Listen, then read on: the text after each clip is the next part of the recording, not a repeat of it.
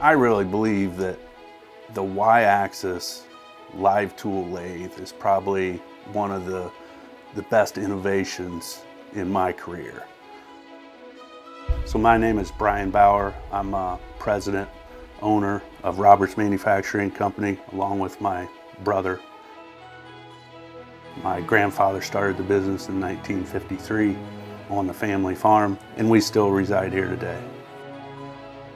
We produce components that go into the makeup of hydraulic pumps, fluid conveyance, fittings, couplings, things of that sort. We had a part that we had made for a number of years at relatively lower volumes, and the customer came to us that the volume of the part was going to increase substantially. We knew that we needed to make a change in how we produced it. The part was conducive to Y-axis sub-spindle lathe. We looked at 3 different manufacturers. We chose Haas basically to come in and participate in that bid. At the end of the day, I liked the total value proposition that Haas brought to the table. The very first DS-30Ys that we bought with the live tools and the Y-axis was for an FD-83 program.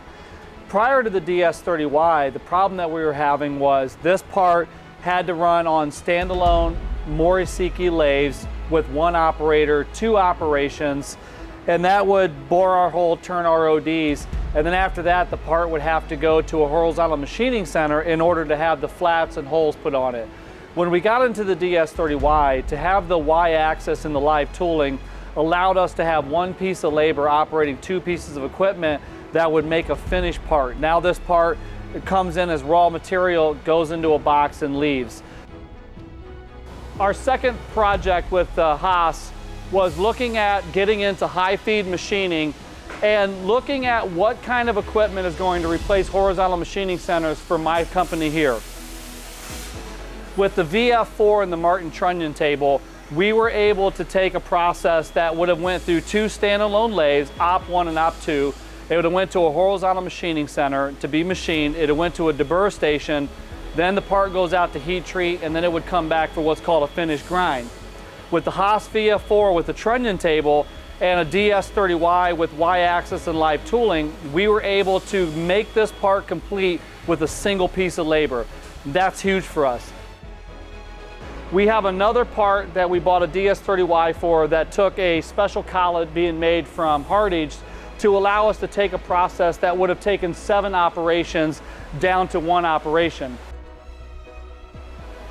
You have a FW program that we use the DS-30Y for, to where this part originally was bought with 7/8 inch hex material, 12-foot bars that we would have to cut into sections, run it through a Blanchard grinder, run it through a operation on a vertical machining center, then take it to a horizontal machining center, then take it to a grind station.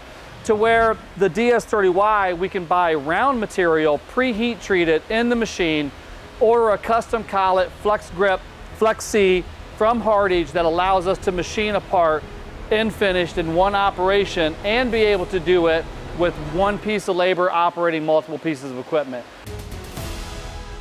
In our world right now in manufacturing, with labor being as tight as it is, Haas has allowed us to produce the same amount of parts, reduce our processes, and reduce the labor that it takes to make the same amount of parts on a weekly basis.